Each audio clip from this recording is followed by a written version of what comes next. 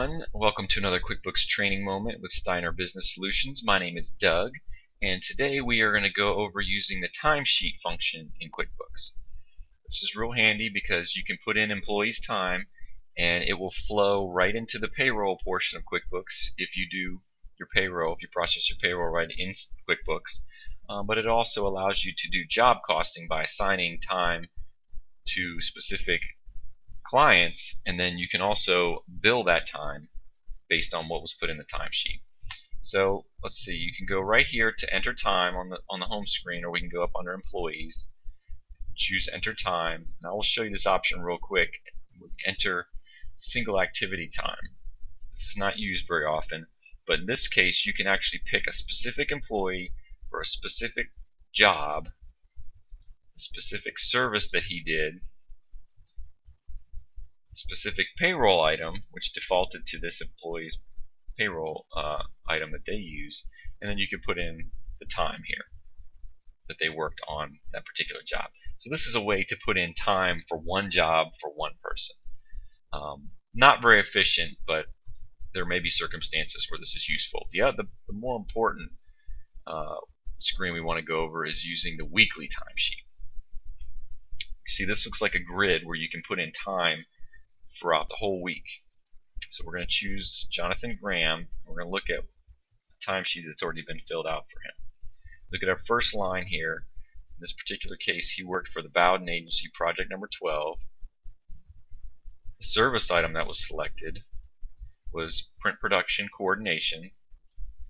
The payroll item used, again, for this particular employee is creative director billable time. That was the payroll item.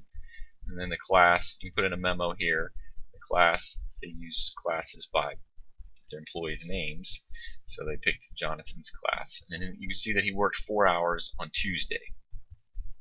Okay?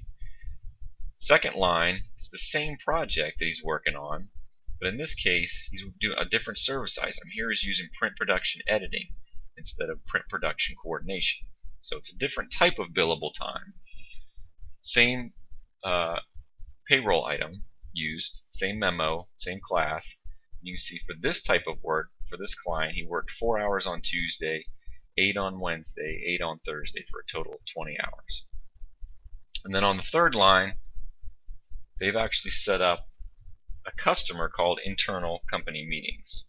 And they've actually set up a service item called unbillable time meetings. Now typically, if this is administrative work that's not related to any customer, I would just leave the customer job field blank and leave the service item blank. There's really no reason to fill those out. You could track that time by doing reporting off of this service item, but again, typically the reason you use these fields is because you want to track those costs by a customer so you can do job costing later. They even created a separate payroll item for this type of work called creative director staff meetings. So you can use a different payroll item for each line if you need to. And you'll see on Saturday 4 hours, so they must have had a 4-hour staff meeting on Saturday. Over here, this box tells QuickBooks whether this time is billable. In this case, this is admin time, internal time, so we don't want to bill it.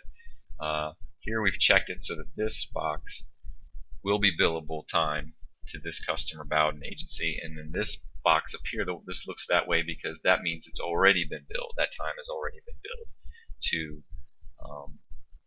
that customer. So we'll hit save and close here, and then let's see how it flows into the payroll portion. Now if we go into payroll, let's pay employees. Now that pay period ended, I believe, 12/15, that timesheet we were looking at. So we'll do this to refresh it. It's going to say, okay, you're changing the pay period. Do you want to refresh basically the hours that are going in there based on what's coming from the timesheet? We'll say yes. And so that puts that here. Here's Jonathan Graham. Remember, this pay period would actually be for 2 weeks instead of 1. We only looked at the one timesheet. But for those 2 weeks, he worked 60 hours as creative director billable and 8 hours creative director staff meeting for a total of 68 hours. So that information pulled directly from the timesheets that we had done for him. All right, and then you can go right in and process the payroll just like you normally would. We also mark some of that time billable. So let's say we want to create a customer invoice for that customer. I forgot who it was real quick. Let's go back here. Bowden Agency Project 12. So if I put in Bowden Agency and choose Project 12, it's going to bring me up a box that says this customer you searched for or that you selected as an outstanding billable time or cost. Do you want to select that billable time and add it to the invoice, or do you want to exclude the billable time? So we're going to hit OK and say, yeah, we want to put it on this invoice. So here's those 20 hours that we had marked for Jonathan Graham for this particular job. Let's say we want to include them all on the invoice. So we'll select them all, hit OK, and there you go. Put 20 hours of his time. Must not have a default rate, so we're going to go ahead and put in a rate of $40 an hour. That's how we bill our customer. And there you go. It just pulled that time from his timesheet right onto this customer's invoice. You don't have to use that if you don't want to, but that feature's there. So that's how you use the timesheets in QuickBooks. I hope this was helpful for you. If you liked the video, make sure you give it a thumbs up on YouTube. Look at the top of your screen and you'll see a link where you can subscribe to our page and you'll be notified every time we post a new video.